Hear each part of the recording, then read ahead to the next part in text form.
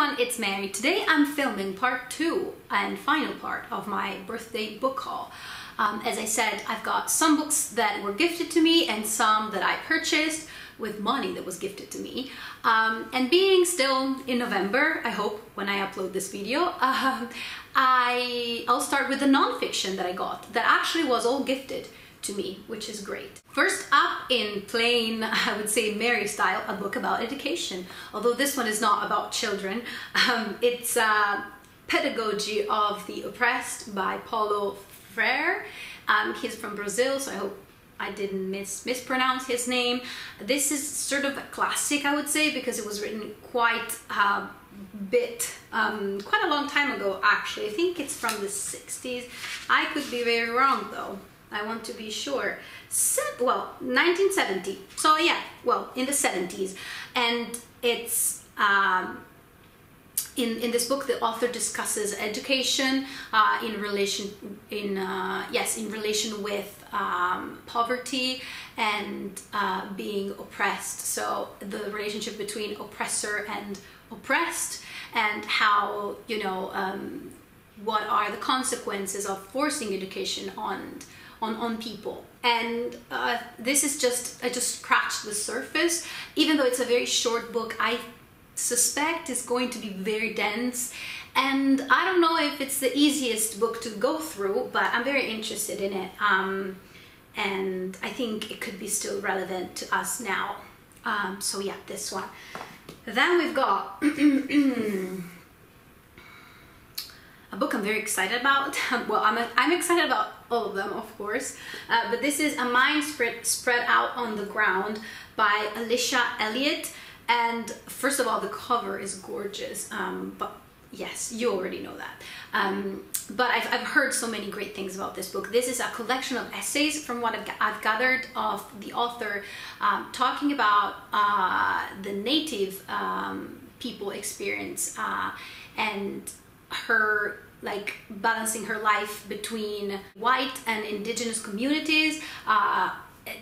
And of course she puts out her personal experience. She's from Canada, and this is a topic that I've never read about, so I hopefully will enjoy this one very much. Last non-fiction that I have is Kerry, Hudson, Lowborn, and I love that my mother-in-law gifted me this one, and she was like, I don't know, because she doesn't know English at all, but she's like, I saw children on the cover, so I thought I'd get that one. And I just thought it was endearing. But anyway, this is Kerry Hudson memoir as she grew up in the UK, being very poor, and she's now a successful author, and she goes back to the places in which she lived. She was constantly moving with her single mother, and she retraces back her story, you know, even geographically. And I just heard everybody rave about this one, and it's kind of funny that, of course, I have a lot of books, especially memoirs from the UK, and also the US, of course, but mostly, you know, UK, because I follow a lot of people from, you know, I'm subscribed to a lot of UK booktubers, which makes me think about how I don't think I've ever read a memoir by an Italian author. So possibly I need to correct me.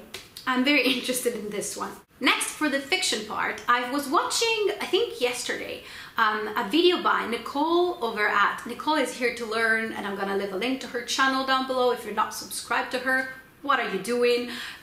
She's great, and she was filming a TBR of books that, of course, she didn't read yet, and she was saying how she you know, most times, like most booktubers, when they talk about books that they haven't read, they don't know a lot about the books. Of course, like some people maybe like to research what the books are about before diving into them, but I'm not one of them, and Nicole isn't either. And I suspect a lot of people are like us, that we just want to, I don't, like, personally, I hate spoilers. I absolutely hate spoilers, even movies, TV shows. I tend not to watch trailers and such. I just like the idea of something, maybe, or there are some buzzwords that click, you know, that just instantly make me want to read that book. Or maybe somebody has presented the book to me in a way in which, you know, it's appealing.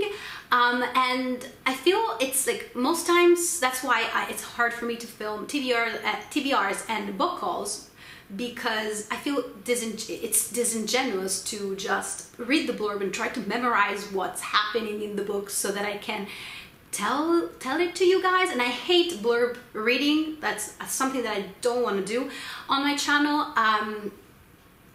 And she said, you know what I'm gonna do? I'm just gonna talk about the books that I want to read, and I'm just gonna tell you what I think they're about.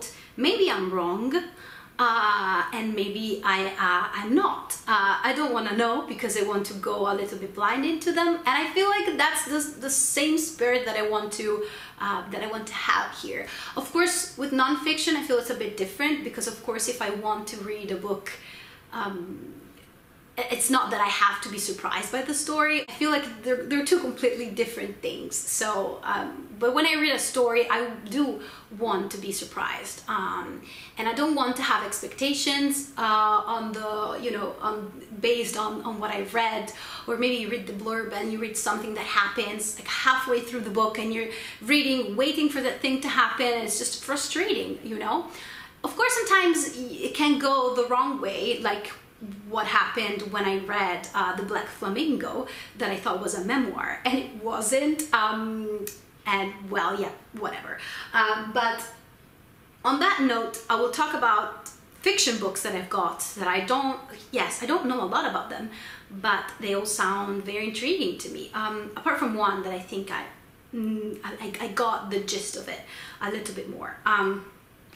So the first one is Tipping the Velvet by Sarah Waters, and I got this one because I've read Sarah Waters' book last month, last month in September, I believe. We're in November though. Well, I read a Sarah Waters book recently, and I absolutely loved it. It was Fingersmith. It was so enthralling, is that the right word? It was so engaging, and I just thought I need another Sarah Waters book, because, you know, then I know that when I pick one of her books, I'm just gonna be completely immersed, and I'm just gonna have a great experience. So I hope this one is gonna be, you know, somewhat similar. I just know that it has a stage, like there is a stage somehow that somebody's performing, and there's queer characters, which I enjoy, and basically that's it. And it's a historical fiction, which I love, but I'm not sure about the period in which it's set. So yes, hopefully I'll like this one. Then we've got Boy Parts by Eliza Clark. And again, this book I heard, well, actually, I was already interested in it because I don't remember who hauled this book, but I didn't hear anybody talk about, you know, reading this book, finally. But I heard Liv over at a Book Nook. She's so good at convincing people, I would say, but me in particular, to buy books. Just because the way in which she presents them just makes me want to instantly purchase them. And as I said, this one was on my radar already. So when she raved about this, I was like, I need to buy it. This is a book about a woman that she's a photographer, and she takes sort of explicit pictures of young men, and she gets a little bit obsessed with one. I think he is a friend of hers, but I'm not really sure. It's supposed to be a bit dark, a bit over the top maybe, and yeah, it sounds weird, but weird that I like. So again, hopefully I like this one. Next we've got Swimming Lessons by Claire Fuller, and I have to say, first of all, I've been obsessed with this cover for a long time now. I think I saw this book on BookTube when I first started in 2015, but I could be wrong, but I'm pretty sure I'm not wrong. And I remember a lot of people, well, actually, I remember hearing sort of different reviews. Like some people really liked this book, some people thought, I don't know. But I have to admit, like, half of the reason why I wanted to read this book is because of the cover, because I absolutely love it. But it's not only that. It's a story, from what I gathered, it's a story about this woman that disappears suddenly, and they believe, like, her family, her husband and her daughter, I don't know if she has 1 or 2 daughters, but they believe she drowned, and some of them believe she drowned, some don't. And she apparently left some letters or some writings of hers amongst her books and possessions, and they start to find these letters and figure out maybe a bit more about her life and why or if she disappeared. That's just, what I gathered, and it sounds like a great book, other than having a beautiful cover, as I said. Shallow me, shallow me. And the last book is, I'm so excited about this one because it's a bit of a pricey book. That's why I never actually got to it earlier. I mean, it's not like crazy expensive, but it's like 30 euros, and I never spend 30 euros for a book. I think my average is 10. Like 10 is a good price for me, and this is 30. So I was like, I need an excuse, like a birthday, to get it. And it's because of the way it's produced that it's so pricey. And it's a book that I've heard people talk about, again, in the beginning of BookTube, well, of my channel at least. And then I never saw anyone else talk about it. And it is S by J.J. Abrams and Doug Dorst.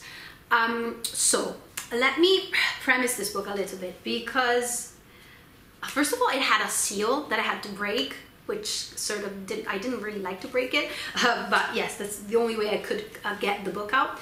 And the book inside is called Ship of Theseus by V.M. Straka. And actually, what this book is sort of a book within a book, because the storyline is that there is this book, Ship of Theseus, that is like a library book, as you can see from the back, the spine, and a student sort of leaves it behind with a lot of notes on the book. And a girl picks it up. I don't remember if she's a student as well, but they start talking back and forth inside the book, like on the notes, the margins of the book.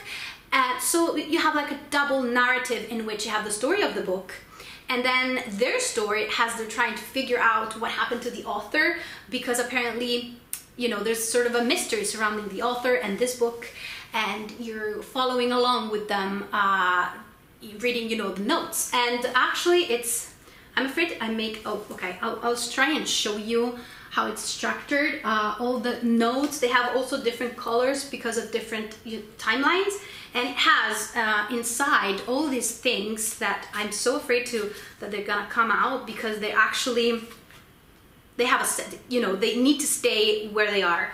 So possibly I will write where they go, so that if I lose some of them, I know where they are. And also, if I can, I'll insert like a close-up, a cut-out. I don't know the term, a cut-out of the book. If I know how to do that, I'm not sure I do, but yeah, I'll try. And it's beautiful. It sounds so fun, and I was actually looking for a way in which I could read it, because as for me, I would just read it, the whole thing, like read the story of the book and then the notes. But I know that in the notes there are spoilers of the Ship of Theseus. And the best way, apparently, to read this book would be to first read the story of Ship of Theseus, ignoring all the details, the notes, all the photographs and stuff that's inside, and then reread basically the book through the notes. So I think that's how I'm going to approach it, and I probably will read this book in December, just because I am so excited about this. Really, it sounds like so much fun. So that's it for today's video. I hope you enjoyed, And okay, I did something wrong. I was saying, so let me know if you read any of the books that I mentioned, if you enjoyed them. Let's just talk about them in the comments, and I'll see you in my next video. Bye!